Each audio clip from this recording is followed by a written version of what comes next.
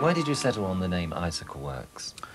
Well, I like silly names for groups. I like names like Strawberry Alarm Clock and all those kind of stupid names, because I just think it's fun, you know, it makes it not as serious.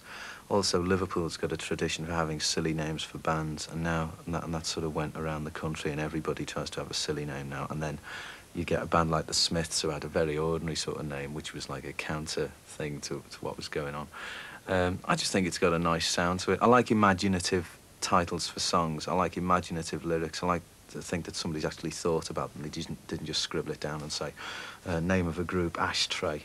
Yeah, that's good. No one's done that. Wow, you know. So it actually looks as if we thought about it because we care that it's presented well and it's got a good sound to it, and I like it, you know.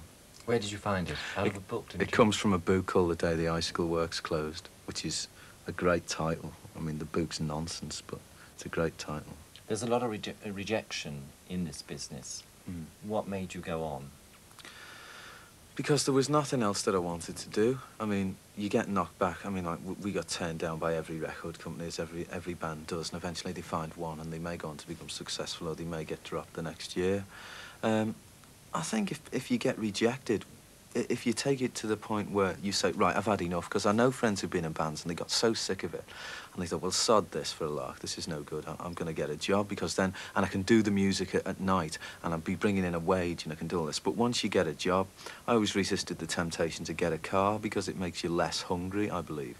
And, like, I've got a car now, and I know what the feeling is. I feel as if I'm growing up because I've got a car, but you feel as if when you're not sort of flirting around in a car, or you haven't got much money, you feel as if you've really got the drive to be successful. So it softens you up when you get money. I still believe that, because I've definitely softened up a bit since I earned a few bob.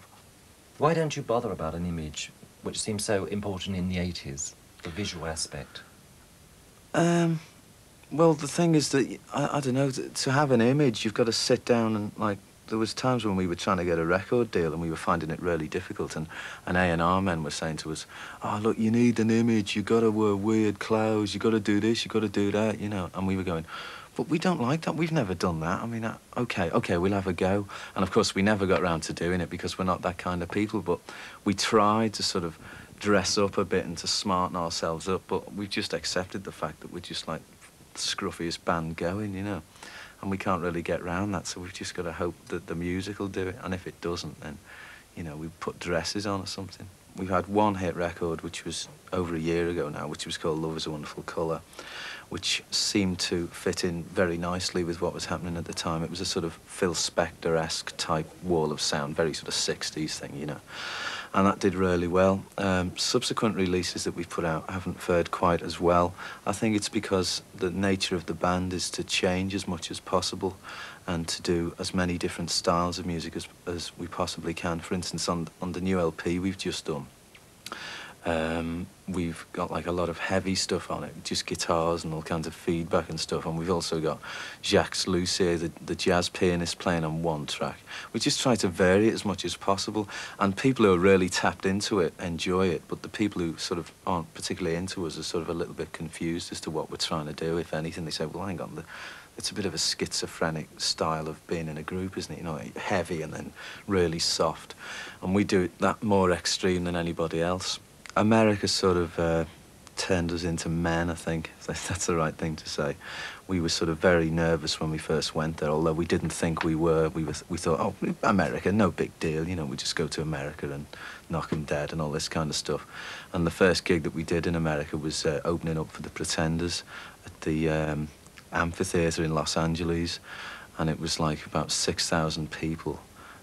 And it's just like the biggest audience that we've ever stood in front of. So we were very nervous, but our sort of scouse bravado got us through it. You know, like we were getting a few sort of insults from the audience, so we just gave them back, and they loved it in the end, and we went down really well.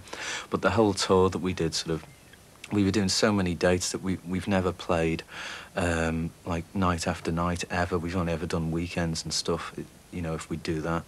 So we were playing every night, so it became very apparent that we had to toughen up or we wouldn't be able to do it. And like I was losing my voice every third night because I wasn't singing properly, because I didn't know how to do it, and all kinds of things like that. It just taught us how to be a proper performing live band. You know, we know much more now than we did then. What made you want to be a drummer? I don't know I don't know whether it's anything that makes you want to be a drummer. I've just got an urge to do it. I don't know what it was, you know. I just like listening to rap. I was very interested in music, and I think I'd had a go at my brother played guitar, and I've only got small fingers, so I thought I'd have a go at the drums. Because you must have seen someone who... well, I was a big Ringo fan at the time, big Beatles fan. I like Ringo and Keith Moon as well. How do you survive between each record?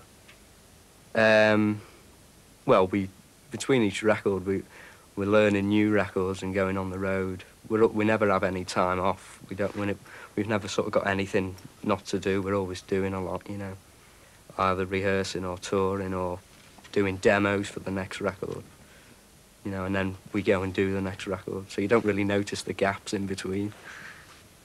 But financially?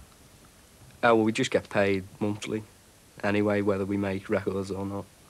Doesn't make any difference. Do you have much to live on? Or do you limit yourself? Yeah, you have to budget yourself, because you're given a certain amount of money every year, and then you've got to budget yourself to that to get paid every month. So how much do you budget yourself every month? I get about £60 a month. Oh, no, sorry, £60 a week. After the Astoria concert, Chris, you were pretty ill. Yeah, I was sick into an ashtray. That doesn't happen every night, but that day, for some reason, I was really ill. I don't think I'd eaten. I think I was a little bit nervous, maybe, about the gig. And very heavy lighting as well on that show, and it was just so hot, and eventually it took its toll after the last song. But it was all right, like, you know. But what does it take out of you physically, drumming, every night? I don't know, really. There's a lot of sweat involved, you know. I seem to sweat a lot more than the other two. It's a much more physical thing, you know, drumming. But I like it. I like working up a sweat, you know, it's great. You're not a very large person. No. So where do you get your energy? I don't know, it's just it must be like the adrenaline from a show with the audience and that. It just seems to, I don't know where it comes from. You know, when I watched a video, I thought, God, because at the time I don't really realise that I'm putting that much into it, you know. The first time I saw it was playing live. I thought, God, you know. How did you manage to break through from Liverpool into the London music scene? A lot of gigging. We played, you know, in London quite a lot of times. Just playing pubs and basically calling round to the record companies and, you know, sleeping on the doorstep and generally making pests of ourselves, you know, until we got through to them. What do you think of the music business? How long have I got to answer that one? It's